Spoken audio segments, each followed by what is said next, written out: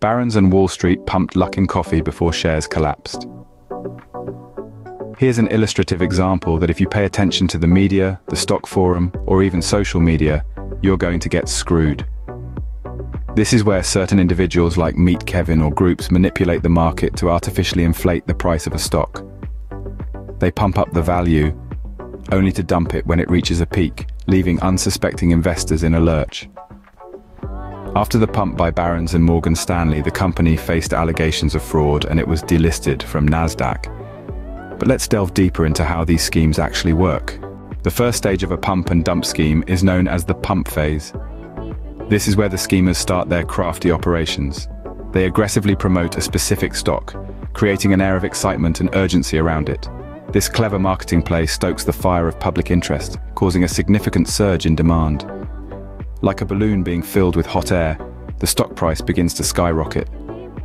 To the moon, Chalmers says.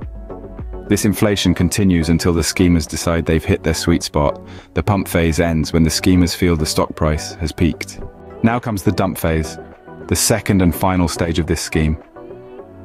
At this juncture, the schemers start to offload their shares, taking advantage of the artificially inflated price. As they make their exit from the market, the promotion abruptly ends. This sudden withdrawal leads to a sharp decline in demand, which in turn causes the stock price to plummet. The aftermath, other investors are left grappling with significant losses. So basically, the schemers pump up the stock price only to dump it later, hence the name pump and dump. So that's how a pump and dump scheme works. Simple, yet deceptive. It's a cunning ploy where stocks are artificially inflated, then sold off, leaving unsuspecting investors with losses. Tempting as it may seem, it's a perilous gamble.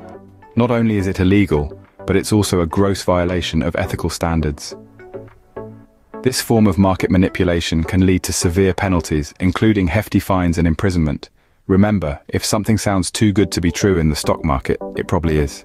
The media loves creating clickbait headlines like billionaire Ray Dalio to grab your attention to make ad revenues. The financial media is designed to scam people.